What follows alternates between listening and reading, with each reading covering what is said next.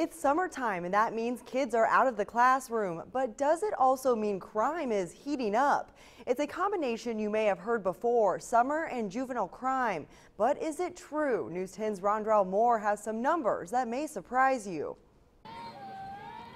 It's game day here at the Terre Haute North Little League field, the Indiana Summer Games. Jariah Threlfall is the man in charge, and he loves everything about it, including what it does for the kids. I have 4 kids myself, and it's true. You know, sometimes idle hands get in a lot of trouble, and you want to keep kids busy with positive things.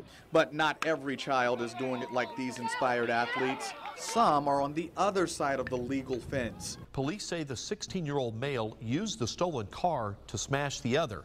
You've heard those stories, kids taking off school and taking on crime. So has he. So we asked, is there actually a trend here? Over the past, we've found that to be true. I've noticed here the past few years, though, it's starting to decline. That's right. Numbers for juvenile crimes are going down. Not just in the summer, but overall. Check this out. 275 kids arrested this year in Vigo County so far. That's down 20% from this time last year. In fact, nationally, juvenile crime numbers have gone down. So why is that? One possible reason. More summer activities. We've noticed that more and more groups are forming and having more activities for the kids. Meaning you can find the answer right back at home plate.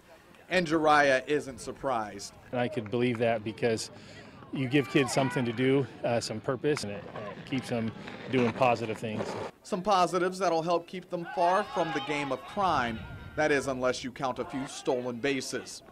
In Terre Haute with photojournalist David Essex, Rondrell Moore, News 10.